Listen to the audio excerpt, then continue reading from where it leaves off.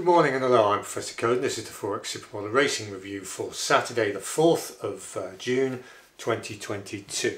There was a race of interest yesterday, which was Friday the 3rd. We didn't actually bet on it, but it was of interest, as we say. It was the Epsom 510. We were interested in this number 6, Oscula. That came second at 11 to 4, and the eventual winner was number 3, Evergreen, which won at 16 to 5.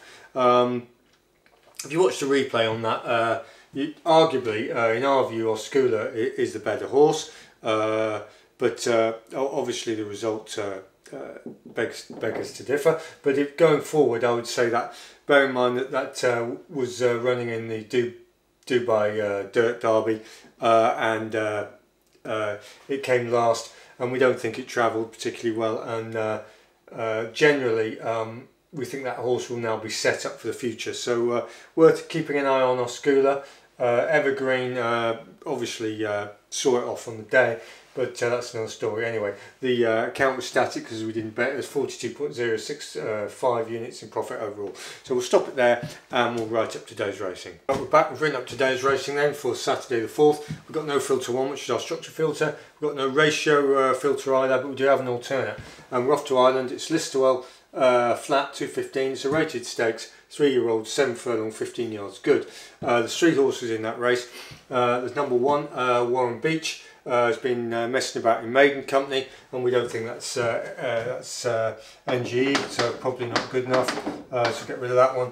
Then number 3, Perfect Thunder. Second, the 5th, Curragh, 7 furlongs. We rate that at 69.88. That's inferior to our selection, which is this number 2, Mudama. What's that been up to? It's had 4 runs last year. 25th of the 6th, 21 Curragh maiden, 6 furlongs, and then the 11th of the 7th Ferry House, 6 furlong good.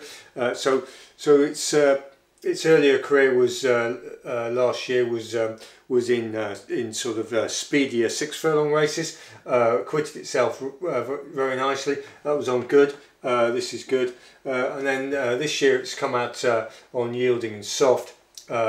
Good to yielding. 7th to the 5th, 22 Nas, 6 furlong. But the key race here is this 21st to the 5th, the last run. Curragh, handicap, 7 furlong, good to yielding. We rate that at 77.101.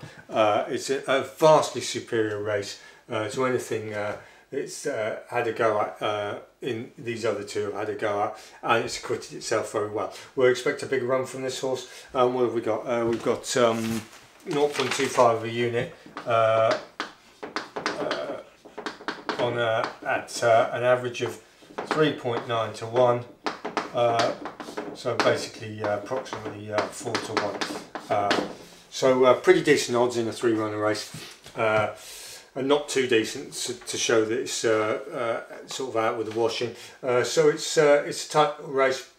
This Mudama should dominate and do the business. Listowel, interesting course. They sort of the 7 furlong start is there. It sort of hooks round there, and it's got a spur on it, and the rest of the course is sort of got a like that anyway to give you an idea. So it's quite it's a 2 furlong run in as well, so that'll suit it. It's got 6 furlong pace, that horse, and everything's geared up for that horse to win, basically, as far as we're concerned. So we'll see how it goes, and we'll review it tomorrow. Thanks for subscribing and watching, and as I said, we'll review that race tomorrow, Sunday, and hopefully move the account forward. So see you again tomorrow, and goodbye.